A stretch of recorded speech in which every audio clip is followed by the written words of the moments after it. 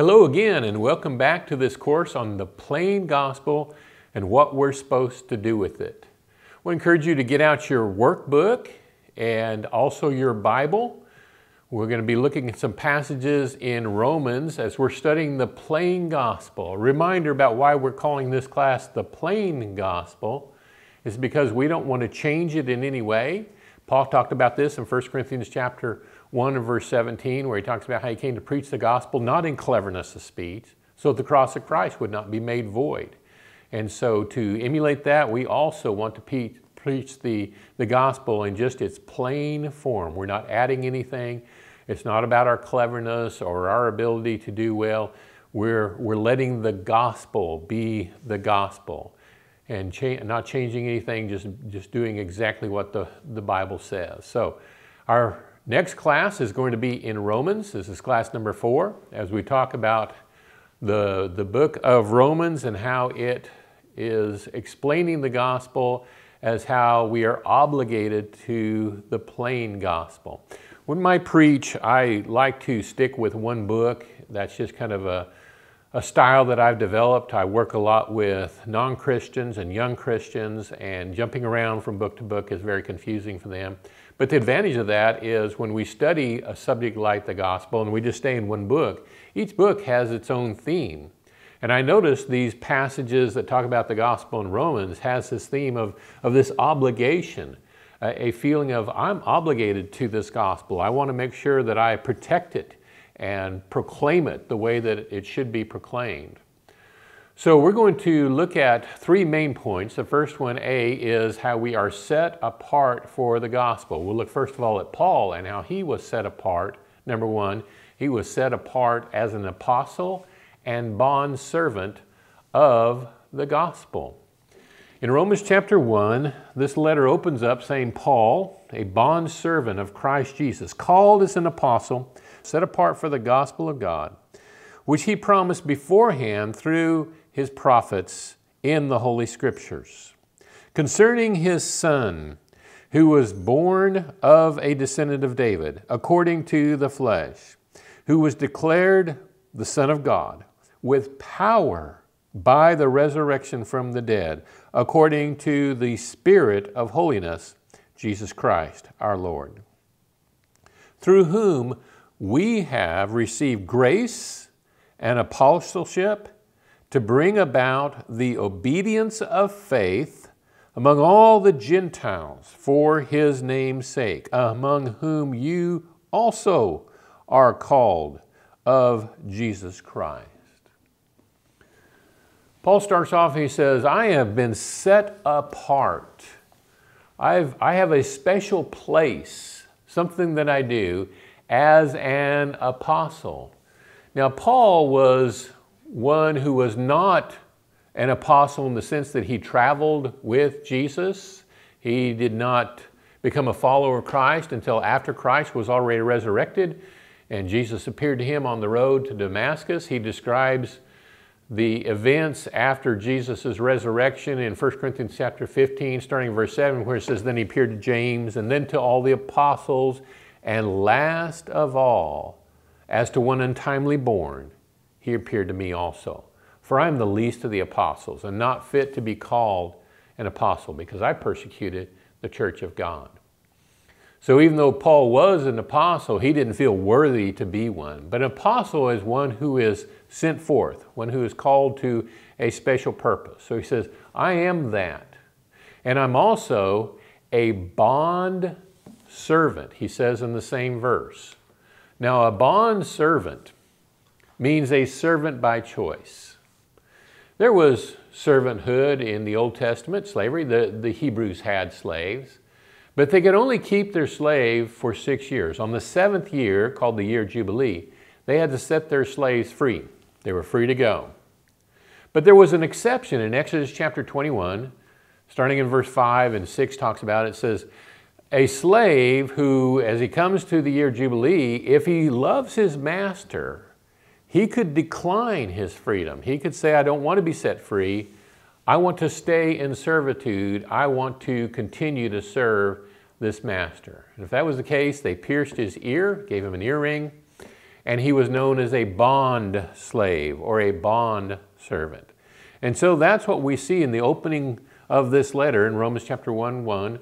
Paul calls himself a bondservant. It's interesting also, James opens his letter in James 1:1 calling himself a bondservant. And Peter in 2 Peter 1:1 refers to himself as a bondservant. And Jude in Jude 1 and verse 1 refers to himself as a bondservant. And finally, John in the book of Revelation, the very first verse, says that he is a bondservant. All these church leaders, these men said they were bond servants. What they meant by that is that they served Christ as if he owned them, and they did so willingly. And of course, he did own them. What's fascinating about that is he owns us as well. If you think about it, we should be bond servants of Christ. We should be serving Christ by choice because Christ owns us. 1 Corinthians 7 verse 23 says, you were bought with a price. So if Christ has redeemed you, if he has bought you with his blood, then you are his and you are his servant. Another side point before I leave this verse, you notice the word scripture in verse 2. It says, and he was promised beforehand through the prophets, through the holy scriptures. This is a Greek word, graphe. Graphe means writing, graphics, you can kind of hear that, graphe. But it never, ever means common writing. It always means inspired by God writing. In other words, holy writ, the scriptures. The word only appears 51 times in the New Testament. Every single time, there's not an exception to this rule, every time it means inspired writing. And so that's something to watch for. Normally the word is translated scriptures, but if you see that word, it does not mean common writing. It means this is a message that is directly from God. It is inspired by the Holy Spirit. Let's go on to our second point here, number 2. The gospel is about the resurrection power of Jesus, which permits us to receive God's grace. Now that's from verses 4 and 5. Talks about how he was declared the Son of God with power by the resurrection. And so the resurrection is where the power comes from, and that allows us to receive God's grace in verse 5, through whom we have received his grace and apostleship. And he brings about the obedience of the faith, and that's what we're striving for. Number 3, we see this plain gospel of God's Son. This is the plain gospel. And we serve him by preaching it. Read on with me in verse 8. Drop down to verse 8. First, I thank my God through Jesus Christ for all of you, because your faith is being proclaimed throughout the whole world. For God, whom I serve in my spirit, in the preaching of the gospel of his Son, is my witness as to how unceasingly I make mention of you. Paul is talking about how, he says, I'm so proud of your faith. Now, keep in mind, Paul has never been to Rome, but the reputation of those Christians, and you can just hear the buzz as people are saying, boy, the church is doing well, but I wonder how it's doing in Rome. I mean, that's right there where Nero is, and things have got to be tough there, and everybody's saying, oh, no, their faith is really strong. Those brothers are doing great. And Paul was part of that. He was saying, I'm talking you up too. I'm really proud of how great your faith is. Because of the gospel which Paul was preaching, this plain gospel, he says, I serve God by preaching it. When Paul was preaching the gospel, verse 9, the God whom I serve in my spirit, in the preaching of the gospel. How did God serve, or how did Paul serve God? By preaching the gospel. How do we serve God today? By preaching the gospel. And preaching doesn't mean standing in the pulpit and saying, it just means proclaiming or speaking the gospel to someone, anyone, one person or 1,000, it doesn't matter. If you are gospeling, if you're preaching the gospel, you're speaking the gospel, then you are serving God by doing so. Let's go on to the next section here, B. We're going to find out that the gospel is nothing to be ashamed of. Number one, the gospel is nothing to be ashamed of. It is God's power for salvation. In the same chapter, Romans chapter 1, looking at verse 16, it says, "For I'm not ashamed of the gospel. For it is the power of God for salvation to everyone who believes, to the Jew first, and also to the Greek.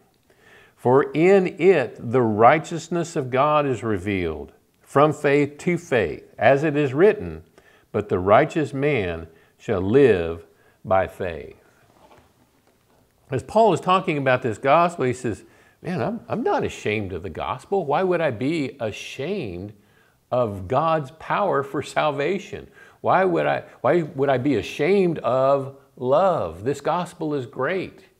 And shame on us when we're ashamed of the gospel, when we are reluctant to proclaim it. There is nothing to be ashamed of, nothing to be embarrassed about when we are sharing the gospel with others. It's a beautiful thing. And so we should do so without reluctance at all, this preaching of the gospel. We see point two, that the gospel has to do with judgment, and it has an impact on where we're going to stand on Judgment Day.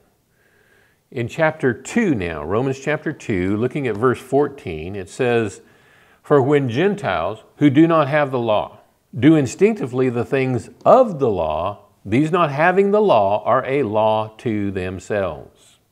I'll explain that here in a moment.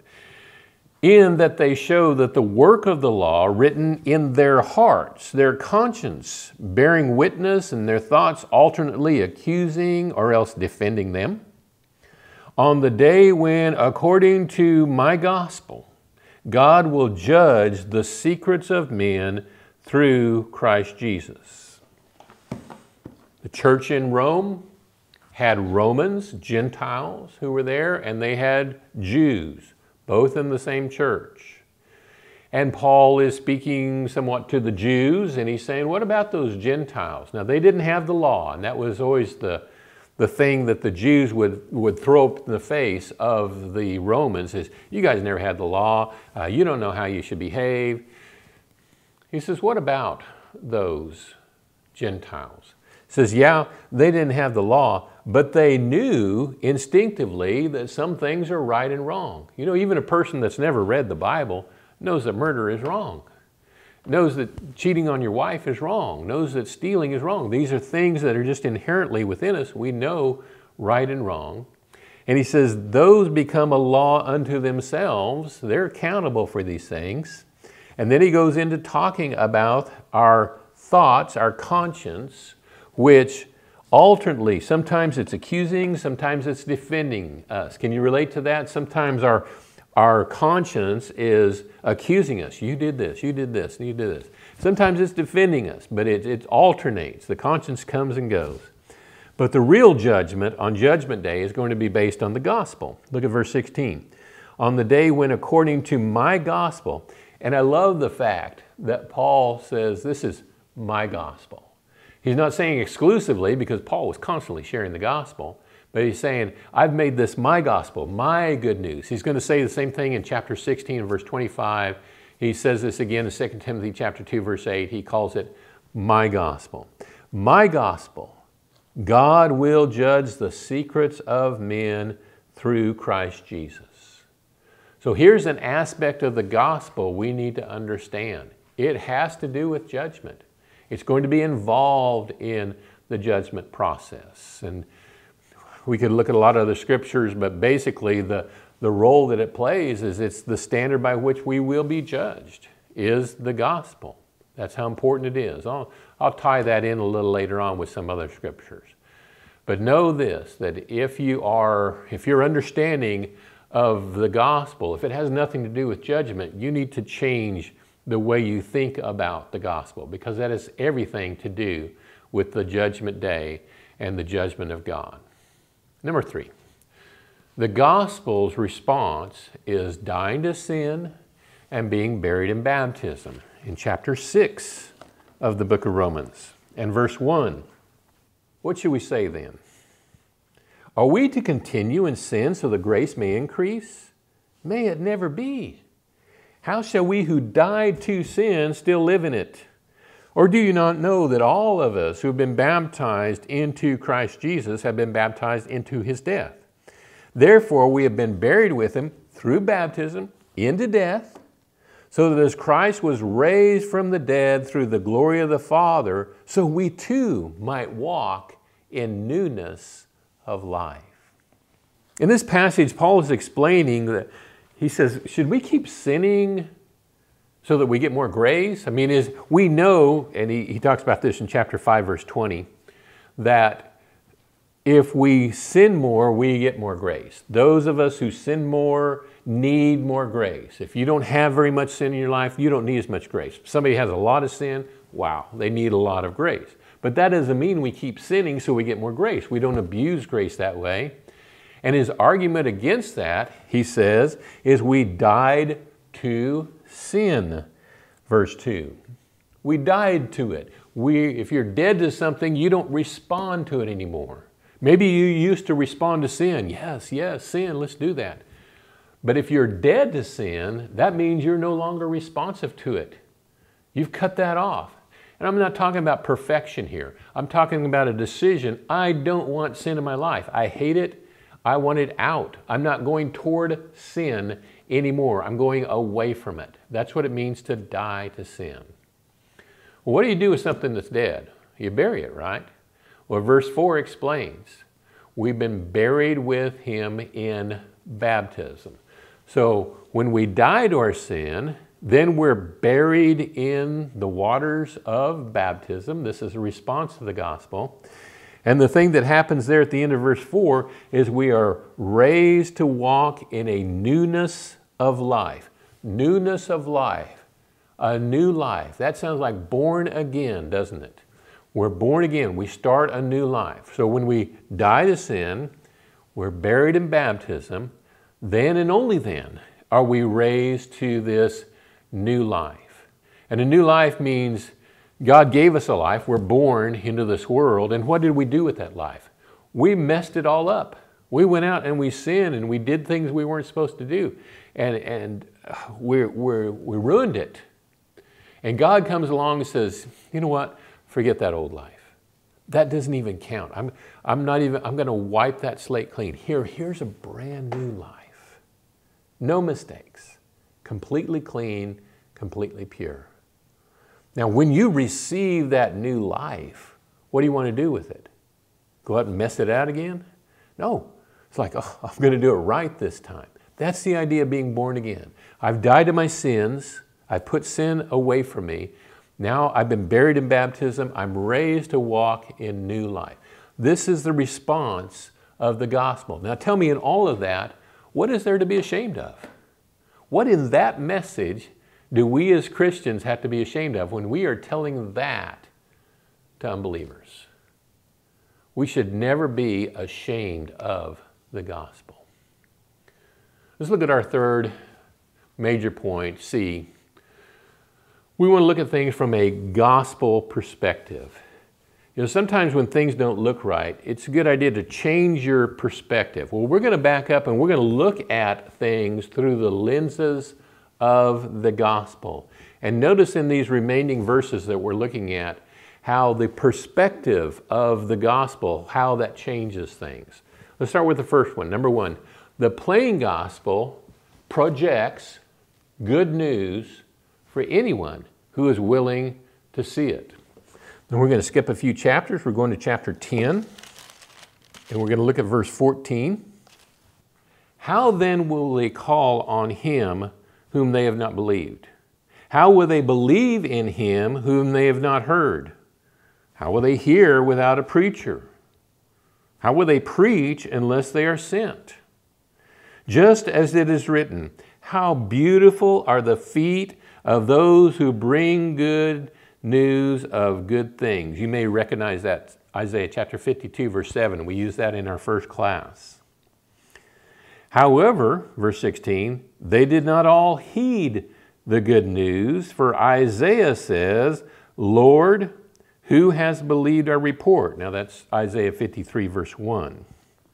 Verse 17, so faith comes from hearing, and hearing by the word of Christ. So we're looking at this from the perspective of the gospel. Back up and look at this and look at the salvation. A person has to believe. In order to believe, they have to hear. In order to hear, they have to have a preacher. They have to have somebody that comes and brings them this message. And this message is a beautiful thing. How beautiful are the feet of those who bring good news of good things. However, he says, they did not all heed the good news. Now the word heed comes from it's a Greek word. It means to hear, but it means to hear from the perspective of a subordinate, like a slave. How does the slave listen to a master? How does he hear? Well, he's hearing to get instruction so he can go do it. He's not hearing saying, well, I don't know if I want to do that or not. No.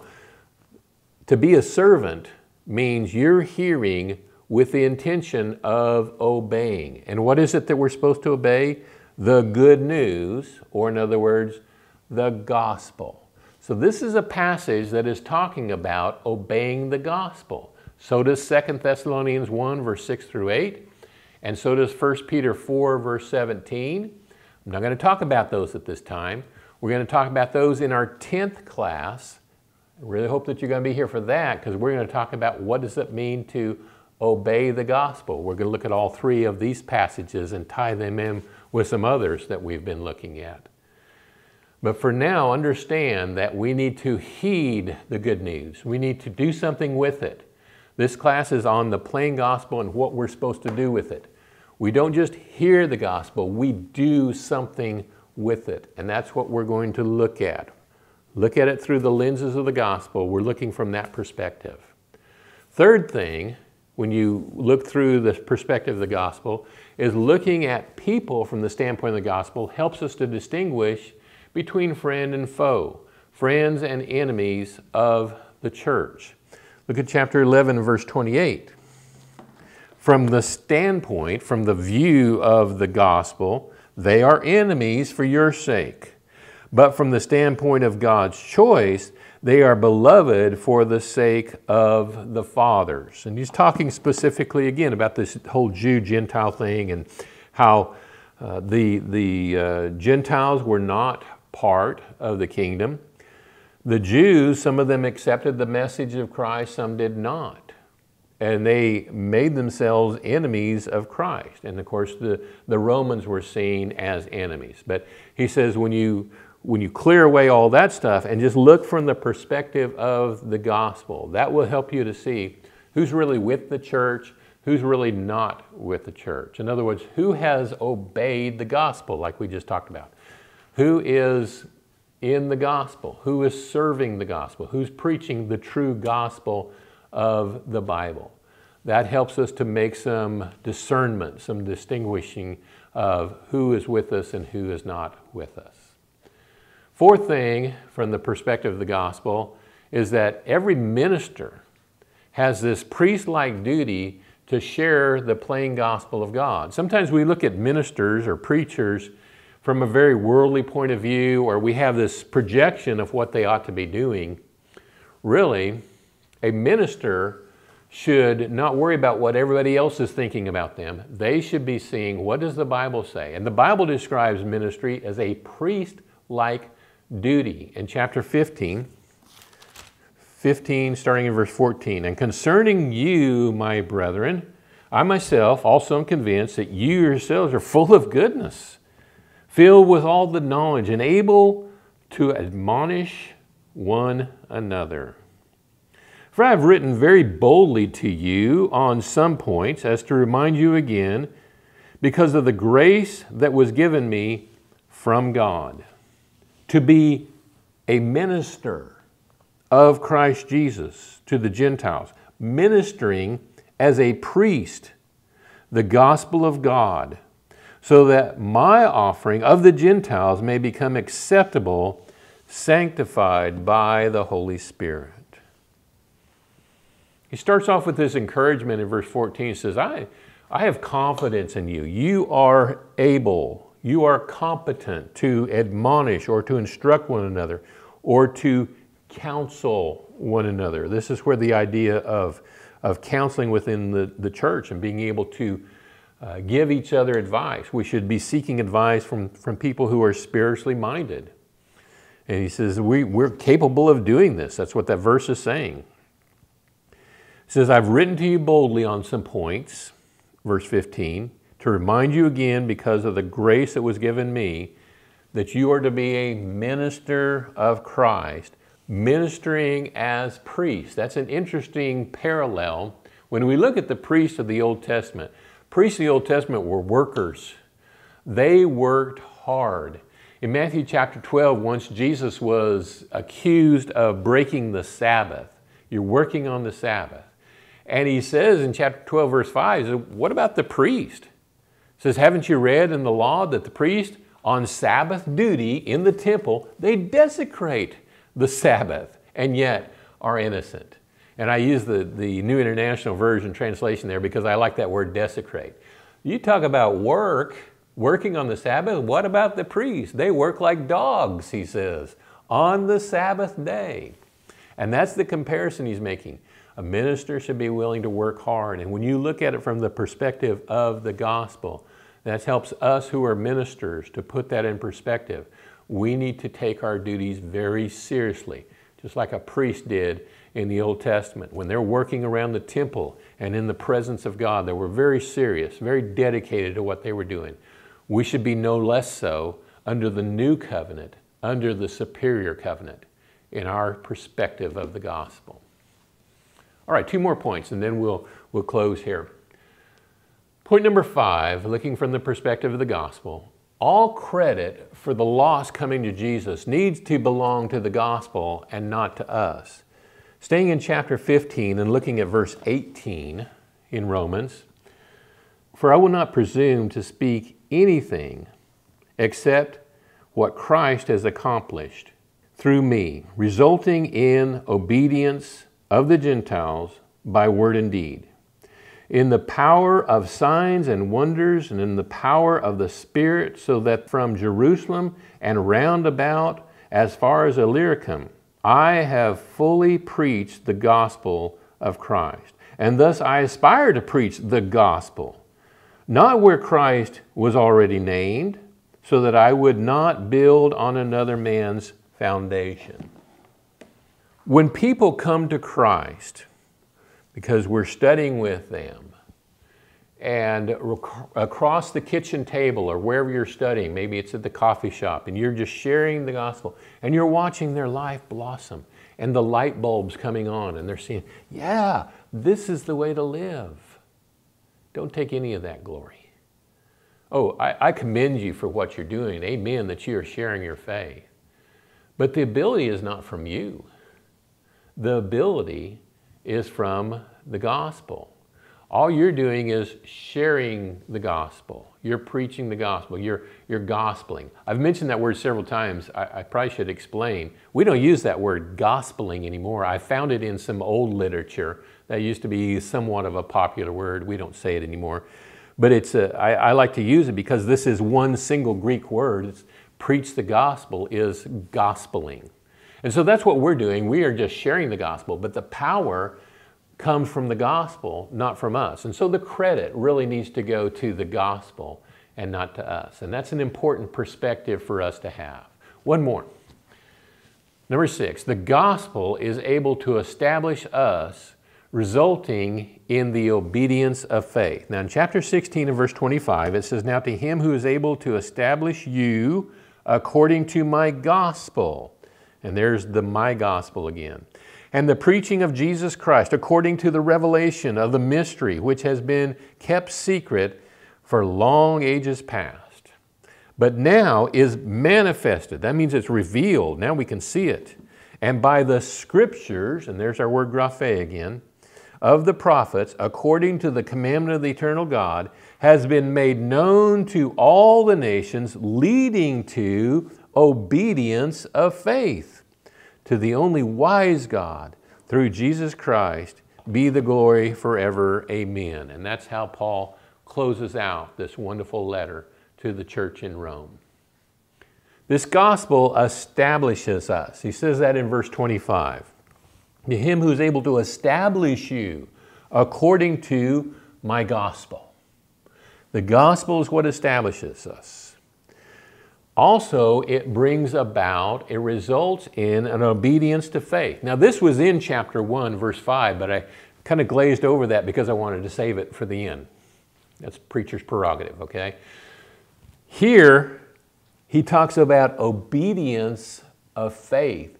A great thing that comes from the gospel is it leads us to be obedient to the faith. And you want that, believe me. You don't want a faith that's not obedient. James talks about this in chapter 2, where he describes a man who has faith, but he has no deeds. And he asks the question, can such a faith save him? The answer to the question is no, it can't save him. Our faith needs to be backed up by our works. Now, the works don't save us. It's the grace that we receive through the faith. But works shows that we are obedient. And then he says in James chapter 2, verse 26, for just as the body without the spirit is dead, so also faith without works is dead. And so looking from the perspective of the gospel, one of the beautiful things that it does is it helps us. It leads to obedience of the faith. What a beautiful blessing. Are you starting to see how wonderful this plain gospel is? When we get back to the basics and we just look at what does the Bible say and wipe from our minds our traditional ideas or things that we projected on or think the gospel is about. The gospel is really something that we should be obligated to and that we should understand the world. We should look at the world through the eyes, the lens of the gospel. And that will change you in a wonderful way. I've taken enough of your time. I appreciate that so much. We're going to look at another class next week. In the next class, we'll be in 1 Corinthians.